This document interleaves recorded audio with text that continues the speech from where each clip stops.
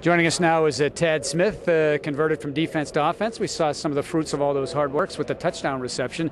Congratulations. I know it's tough to be excited about a touchdown reception and a loss, but just the fact that you get into the end zone and you get your first career touchdown. Yeah, it was definitely nice. It helped contribute to the us trying to come back there in the second half, but it would have been a lot sweeter with a win. What happens on that play where you get open? It was just kind of reading the middle. If it's open, they got to, I take it and kind of bounce off the guy. So it was a great throw by Kevin.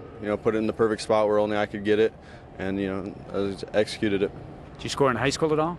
Yeah, I actually scored a few touchdowns, but not many.